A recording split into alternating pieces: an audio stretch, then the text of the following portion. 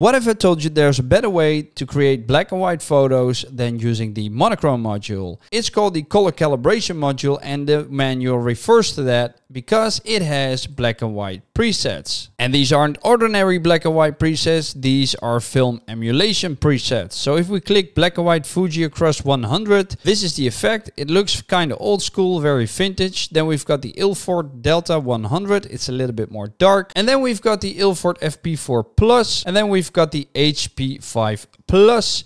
And then we've got the luminance based black and white, and these are all the black and white presets in the color calibration module. Now, if you don't like that, just reset this module. You'll get all your colors back, go back to the gray tab, and then change these values. And what this does is it's mixing the channels together to produce a grayscale output, also known as a monochrome image. And moving these sliders around will control how much each channel contributes to the brightness of the output. Now there's a matrix multiplication which I'll show up here in the screen, and we're using a landscape photo right now. Now just know that when you're dealing with skin tones, the relative weights of the three channels over here will affect the level of detail in the image. So if we place more weight on the reds than we do on the greens and on the blues, that will make for a smooth skin tone. Whereas emphasizing the greens rather than the blues or the reds will bring out more detail. In both cases, using the B channel is reduced to avoid emphasizing unwanted skin tones.